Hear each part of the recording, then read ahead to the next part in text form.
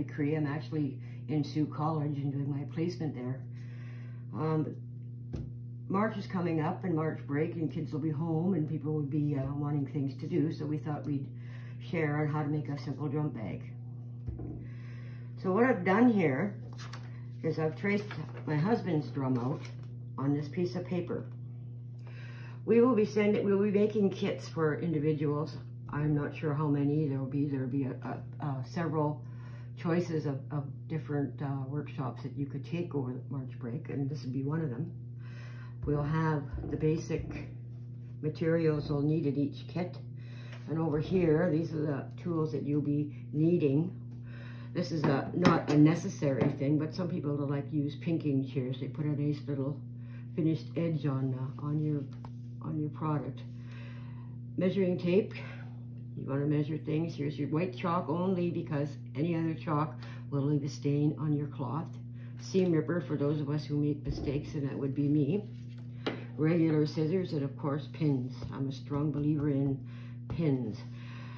We also have a iron plugged in and ready to go. I'm also a strong believer in using your iron. Let's bend when you're going to sew. So with this drum, I want to make it 2 inches larger, or 1.5 inches, depending what material or how large your drum is. I understand whatever material we send you, that's the size you get. Hopefully it's big enough for the drum you have, if you have one. Or maybe you want to make a drum bag for an aunt, uncle, friend, whomever. So, I've traced the drum out. I've lined up my material outside in. This is a fabric that has a geometrical design, so I've trimmed it to where I actually have a center. So I've folded this drum paper in half, and I've centered it down with my, I just do this by eye, and it's not like anybody's going to sit there and pick your thing apart. But some people are picky, I understand that, and that's entirely up to you. So line that up there. Like I said, you want to make it about 2 inches bigger. So just follow the curve of the paper. And that's as far as you have to go. Trimming these off. And I'll use these pinking shears. Hopefully they're sharp enough to cut this, just to show you how they look. Some people don't know what they are. They've always wondered what they are laying around, but they stop fraying, actually. They prevent, fraying of the material after, so it doesn't get all strings all over the place. If the circle isn't perfect, don't worry about it. All that nice finishing touch happens when you do the sewing. You don't even really have to cut these off if you don't want to. There. There's the shape of your drum. Now this is the same material that we've used here. We flipped it over. So the pattern is running the opposite way, and we're going to make that's where we're going to put our drawstring in. I know it's kind of nice when it's done for accenting. This here is going to be to make our drawstring. And this here piece here will be to give our drum its depth. So you'll have to take that measurement too, if it's different size drum than most people. Some people have a deeper drum, some people not as.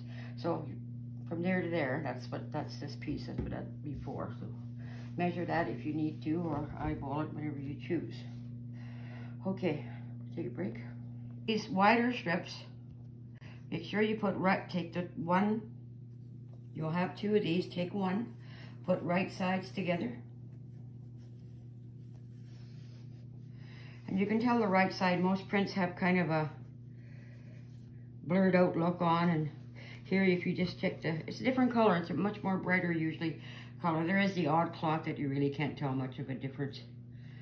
But you want to pin that all along the edge, about every 2 or 3 inches. Some people who are very adept at sewing will probably omit this part altogether. That's up to you again, if you want to pin that all or not. So you pin that all along. all along, right to the end over here. Keep going, keep going. Oh, we're a little short, which is why we have two. On one side of my material here. Now, we have to make these two strips that were here, these 3, 4, 5 inch strips, whatever they are, the larger ones. And we have to make sure it's going to be long enough. So you could either take a measuring tape and go along there, and if you don't have that measuring tape, hey, that's fine. Let's just take the material and do it. So we'll go all along there. And it's a slow go because you got to make sure you don't, you got to line them up every little bit, line it up. Otherwise, it won't come out the proper length. And you have to follow the curve. So you might be moving an inch at a time sometimes. Keep following that curve.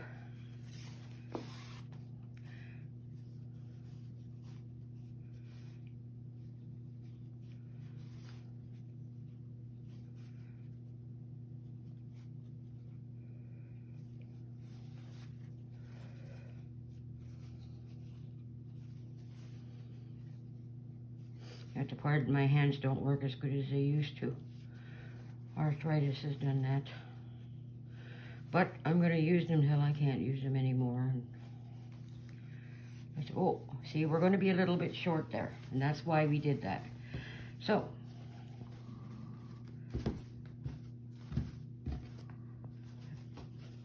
if you're going to measure that, maybe it looks like about 5, 6 inches.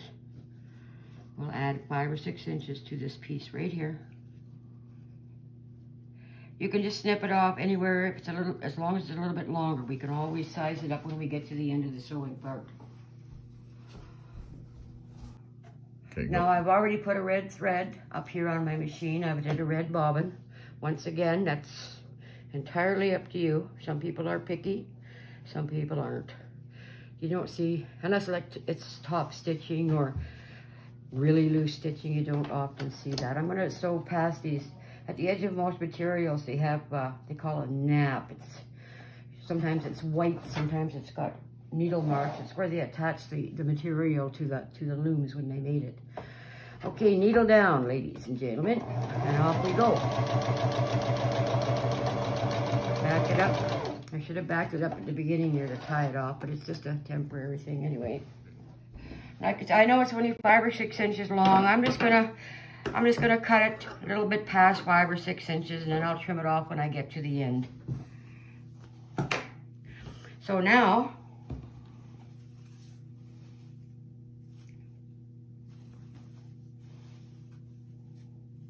right sides together, see, bright, dull. That seam we just done has to be on this side. So make sure you get those right sides together, otherwise we'll get this all sewn together and we'll have that big seam there, all exposed. Once again,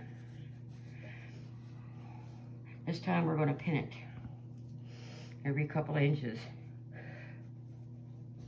Now when you get down to the curve here, you're going to probably pin it every inch because you want to keep that curve in there.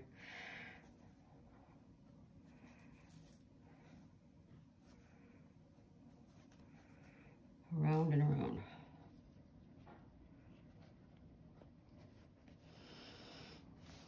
You do that all the way around, you get to the end. Don't cut that off yet. We're going to cut it off after we've sewn it. I've been doing this for quite some time, so I'm going to be comfortable with doing this without pins. But if you haven't sewn much or haven't sewn before, I suggest that you use the pins because the material will crawl on you. And here we are, back at the sewing machine. So I'm going to start in a little bit.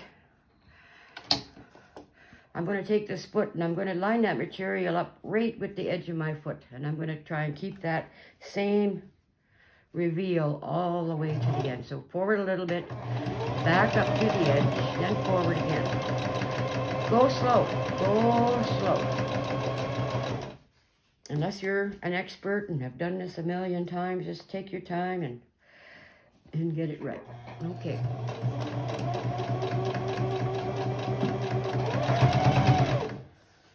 See, we flatten that seam on the inside. It'll be nice and flat in there. Now here we are at the curve, see? That's where that pinning comes in handy. Okay, here we are in the last little stretch. Remember I said we're going to cut it a little bit long? Well, that's... So keep an eye where your bottom material is. Go slow because it'll speed up on it. When you get close to that bottom, do a little back stitch, and that reinforces that seam and stops it from coming undone. And there you go. So you have that little bit left there. Okay, start. Now I'm going to trim that. Looks like it's a little bit off. It doesn't matter. None of that matters right now. So here we go. We got half of it done.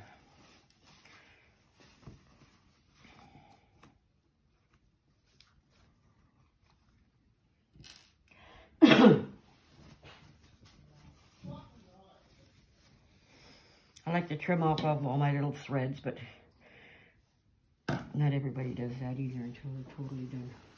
Same thing goes for the other side. Same thing, pin it, pin it, pin it.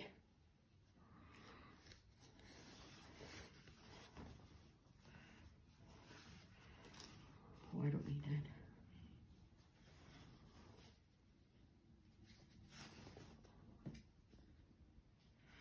It's good to pin, especially when you get down where the curving is, because sometimes that you can't make that curve quite as nice when you don't have it pinned. And be careful that the material don't shift on you while you're... I'll show you what I'm talking about when we get to it, because I've done it so many times. I've had to take stuff apart. And I'll tell you, that's just outright annoying. I've always been such a big hurry when I was learning how to sew. I didn't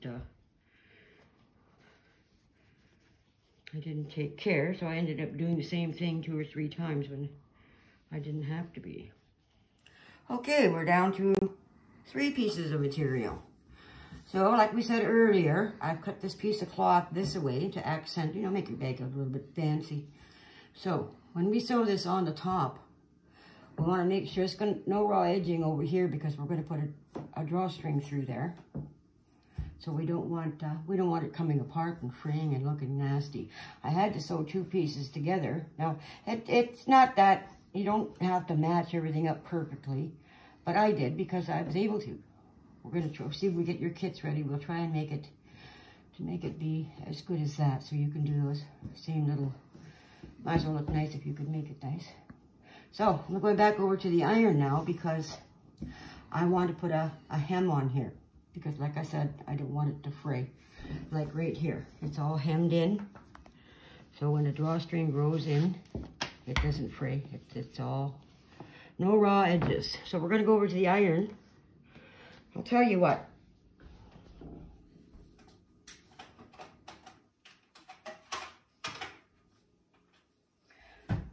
I'll just be a little bit more cautious and remember that you guys haven't possibly done this before. I'm going to stretch that a little bit taut, and I'm going to know that I got to hem it in.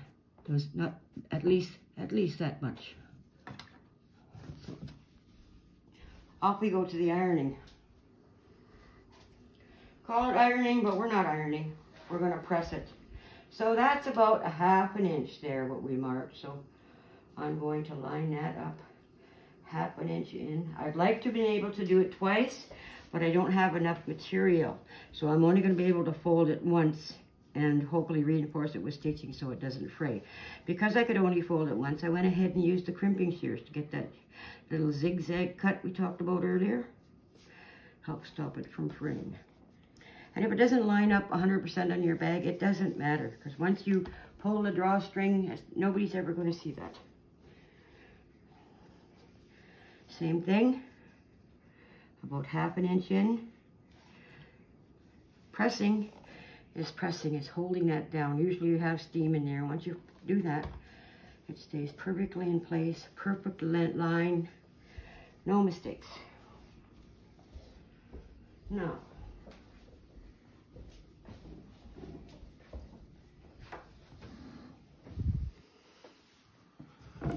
I've got to make the top. So what I'm going to do, I have to hem the top as well.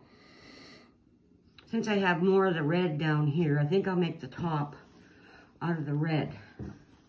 So once again, 1/2 inch, press it, then another 1/2 inch, back over to the iron. Take your time.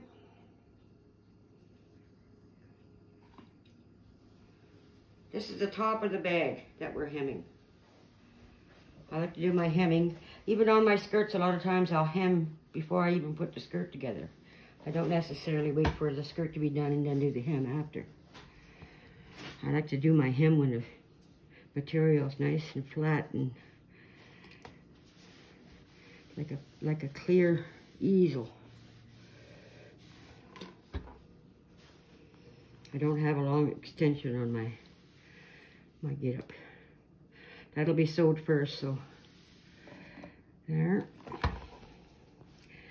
And then one more time. Just like a pair of pants, you know, you hem a pair of pants, that's what you're doing here. You're just hemming it to get that nice finished look when you're done.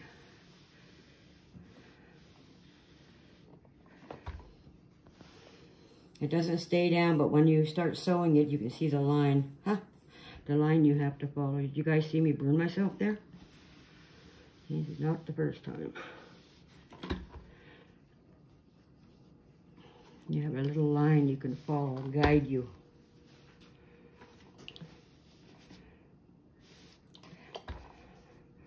Now, off we go. When you do it this way, you don't necessarily have to use pins because you already have your line to follow. Go slow, go easy, should be no problem. Now, some people like to use a zigzag stitch here because it covers a bigger area in case you miss the seam, but I'm just going to go ahead and sew it.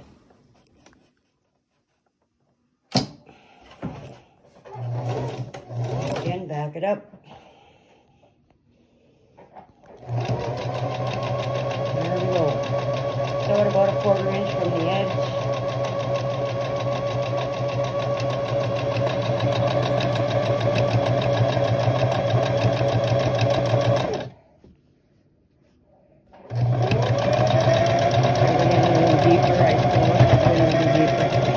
Let's just say we'll put it to the side of this foot and then see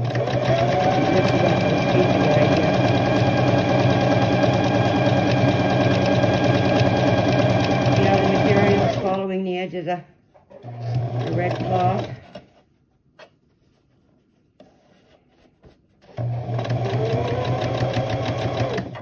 This is also folded under where we ironed it.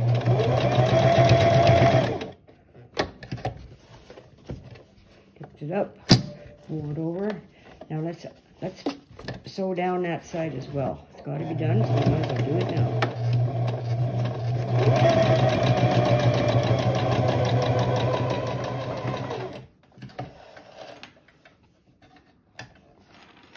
Now let's go over here and do that other end as well.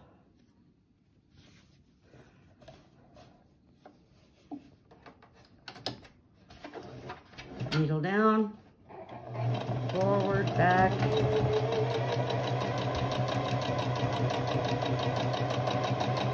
Back.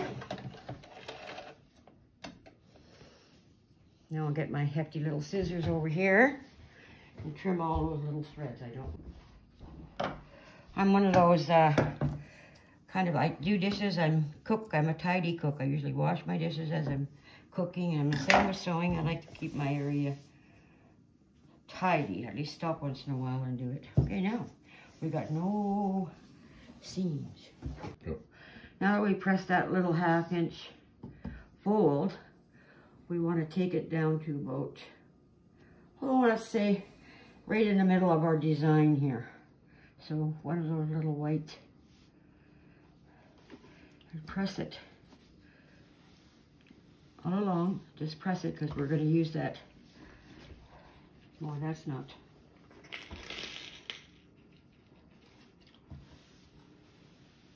We're going to use that seam to line it up, and we're going to use this pressing to create our or line I wish to follow on the machine. So there you have it. Some places might be off a little bit, but it doesn't matter. Like I said, nobody's going to see that. And off we go now to the sewing machine. About halfway, remember we went to about halfway following, so where we did our fold with the iron. So if we flip this over now and we want to do our sewing, we know roughly where we have to sew, because it's the same pattern, the same place on the opposite side. But I'm going to go up about 1/4 of an inch and do my sewing there. That's good. Nice and straight as you can, because this is a seam that people are going to see. Don't do what I do, people. Just go slow. Now we're sewing this on the top here. We have it going down to here, but we're sewing here. That's what we're lined up with, so we get as straight of a line as we can on our finished product.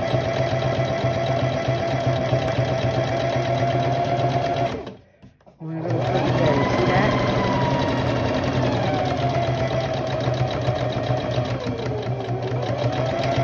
And here we come to the end, back and forth.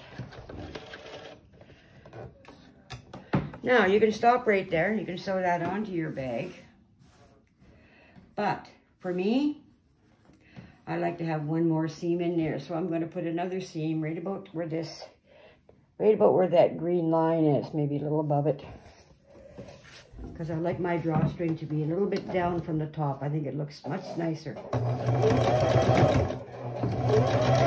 So my foot is following on this, between this green and this beige line. See the edge of the foot there? That's what I'm going by. That's why I go a little fast, because I already have this seam to follow. Zipping along. Anyway, I was saying earlier, it's good to have a hobby, especially if you've got lots on your brain. It helps you just to focus on something else and get worries on your mind for a little while. Give it a little break. Sometimes when you get away from your troubles for a few minutes, sometimes you can come back with a much clearer mind. It's like taking a little holiday. Go. As always, trim, trim, trim for me. No. Now this didn't line up 100%, and I am not going to sweat that.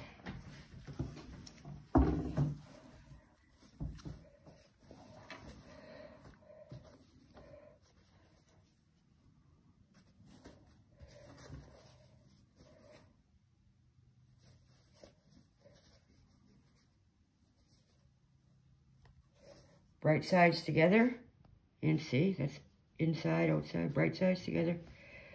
I don't know how I did that on this one. Let me have a look.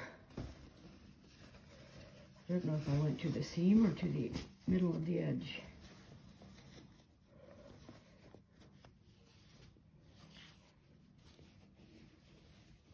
I did go to the middle. Oh. Yes, I did, okay.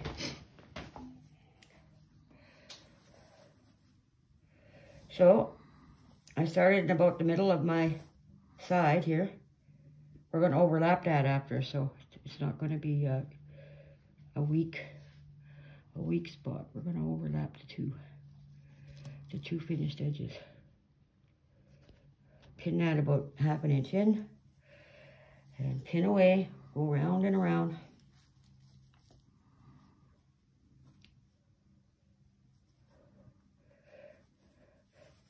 If you pin that seam in there nice and flat, it won't be sticking out up there after. Or maybe you want to do a top stitch. I like top stitching all my work, but not necessarily. It makes it a neater look, and it reinforces that seam, especially if what you're going to be carrying in your bag will be heavy, or you're going to be using it a lot.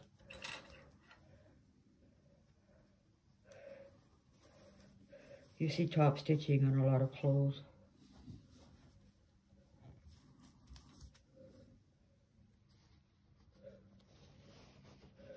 this is going to go all the way around. I'm just going to put a pin here and there now. But if you're just beginning, I'm telling you, put a pin every couple of few inches.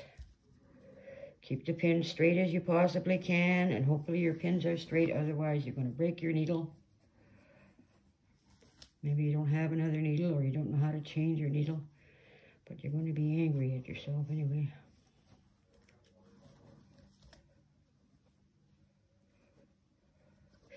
Now I barely had enough material there to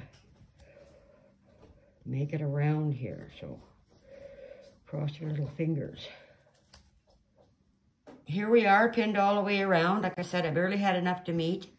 Luckily, we're going to overlap a little bit, and that's exactly what I wanted it to do, just a little bit. And when we sew this,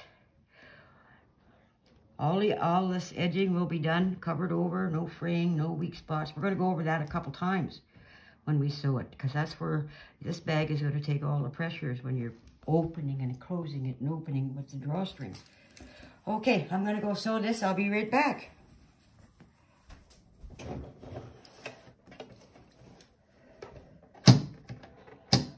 Line that up with the edge of my foot again. Now, some people have a sewing machine that does this. Lucky you. Lucky me. But I don't always use it. But it sure makes it a lot simple. Needle down. Now, here's where the seams overlap a little bit. Remember I said I was going to reinforce it because that takes all the pressure is that one area. I meant it. Okay, lined up with the edge of my foot. Off we go all the way around. See how that, there's no pin there. Now you see how that material crept? Can you see it? It crept over like that. See, it's because it's moving because I didn't put a pin in there. So you got to keep that lined up. Press down a little bit here and keep it lined. If you're not going to use pins, you're going to have to be very alert.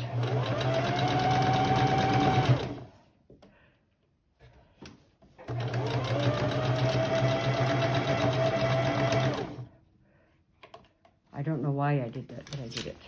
Throw my pins in too far. Oh, see that pin right there, that crooked one?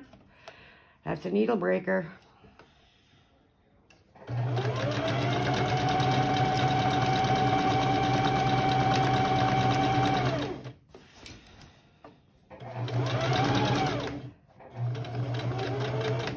Now, if there had been more material here, I would have done a seam like this, but we don't have that. I don't have it. You will probably have it on yours. There we go. We're done that part.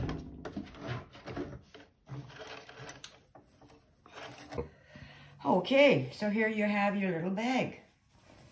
All nice, nice, nice. This is all nice. We double stowed it. But you know what, you guys?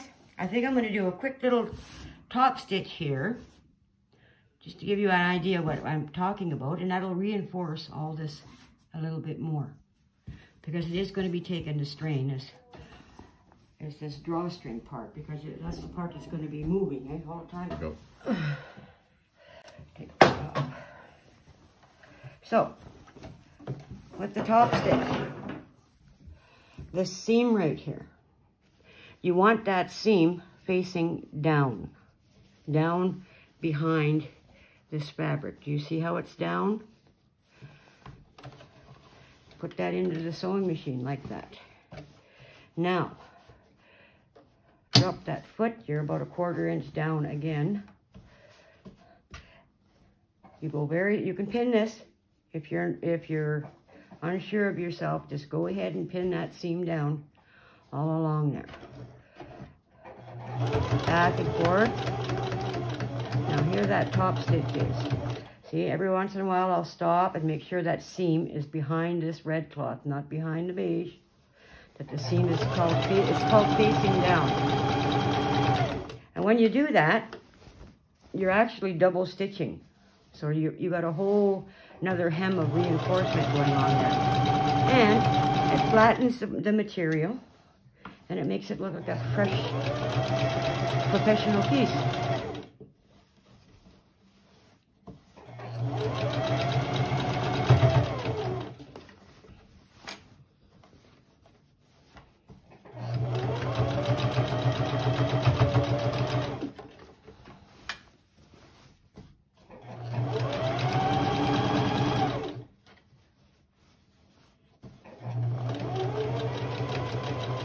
You have to stop every once in a while and check and make sure that that is still facing down, because it can flip on you and not realize it.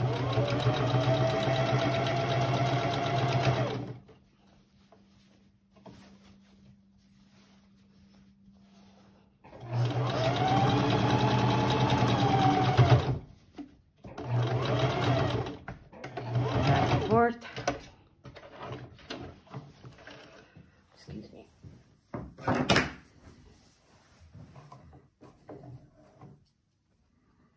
You don't have to do this, you can just rub the blade. Sure beats snipping a hole in your claw. And that's what a top stitch does. Isn't that beautiful? Normally I would have done it all the way around on the whole drum bag. You can do that still. If you're careful, you can get that drum bag in there. It will work. Okay, well, we got couple little pieces of cloth left, so we're almost done. Okay, so we need to make a drawstring, and it's got to be long enough to go through both of those all the way. It's got to be doubled, right? Because there's a back and the front. That's not really a whole lot left over. I like to have a little bit longer, so I'm going to add another, with this other piece, I'm going to add another maybe 4 or 5 inches on there. Not a whole lot, but a little bit.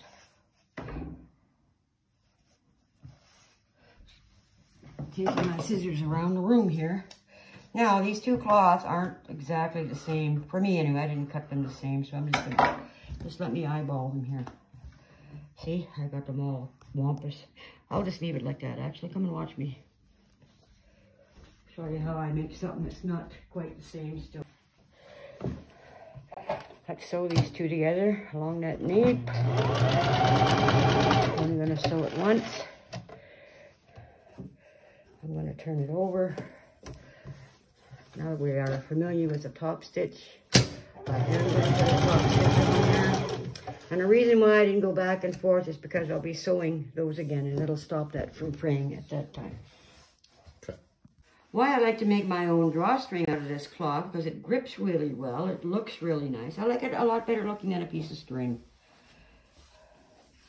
There's my thread haunting me because I didn't trim it off over there. Now, fold that in half. A lot of ways to do this. You can just go get a. You must have seen that seam binding stuff in the stores. It's already made. You get it. It comes in a little flat package. You can buy it. I think they use that kind of stuff to make jingle dresses too, to hang the jingles on. I think they call it seam binding. You can just use that, and you don't have to make this. But hey, it's nice when you can just grab a piece of something you have laying around home and make it.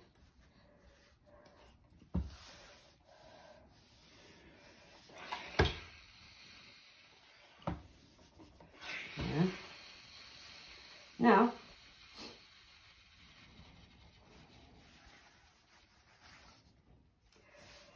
once again, fold it in. This is like making your own seam binding.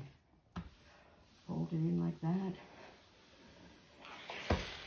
Same thing over here.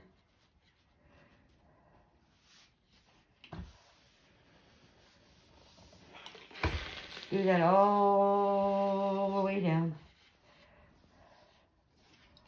All the way down. And then that's how you make your drawstring. Then you go over here to your handy dandy sewing machine. Put this piece back in it over here. Now I'm going to attempt to make this drawstring without using the iron all the way, because it's, I think you got the gist of it.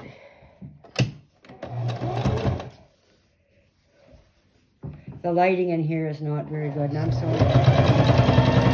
What we're doing is we're sewing this all the way. The whole length of the bottle.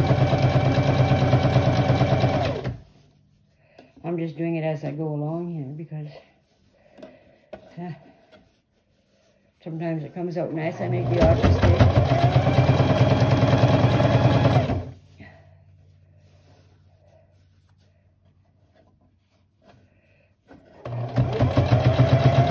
Well, you could even use ribbon. Some people use a ribbon.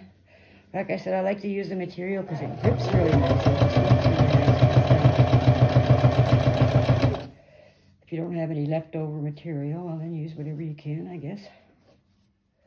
Find something similar color to what's in the material you use. You can make it out of that. If you don't have these fancy hoity-toity native print material, I know it costs an arm and a leg for it. You can always use the plain material and do some applique. Maybe next we can do some applique. Show you how to make a bear or a bear paw or on your drum bag. Something like that, or make your own design. I suppose you could quilt your own drum bag. I could drum bag. You hear that? Do a small quilting project. Quilted drum bag. If it balls up or gets twisted, don't worry about it. You're not going to see 90% of this drawstring. It's going to be inside the canal of your bag.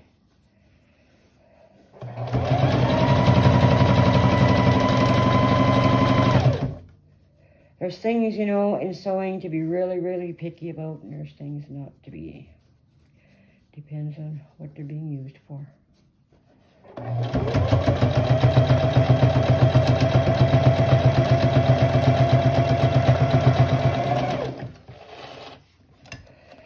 Okay.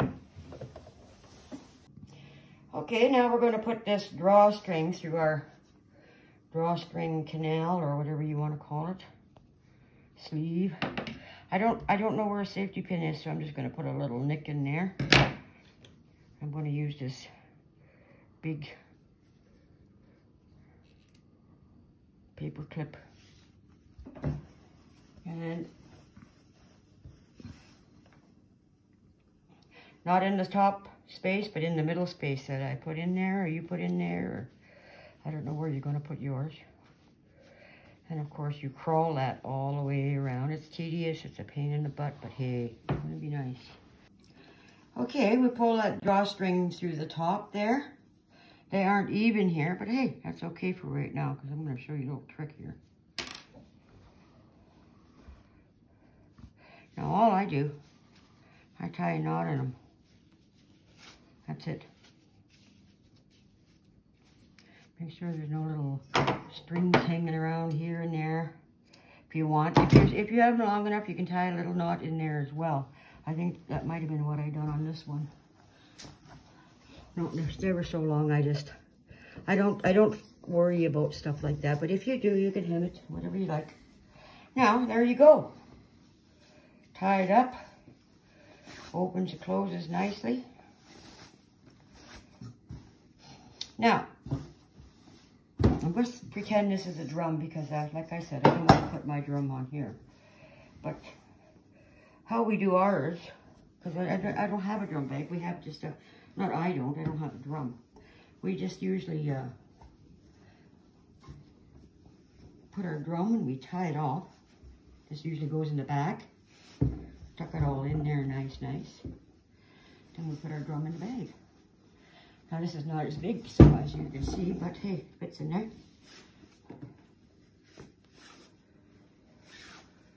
That'll get more easy to do. Well, the handle doesn't do it any justice here. Let me get it out of the hole. See if it looks nice. It's not big enough, but I'm trying to get you to see. And we've got a nice little drum bag. carry it around, carry it on your arm. This one here has a lot more body to it. And what I want to show you about this one is it's all the same pattern. Everything's the same, what we shared. The only thing is, I put a lining in this one and padding, just to help protect that drum a little bit.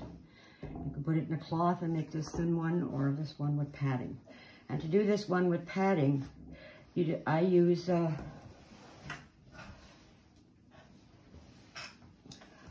quilting batten. You can get this at different thicknesses, as you see. I cut these out to the size of that bag because I considered. And then you'll just cut yourself out a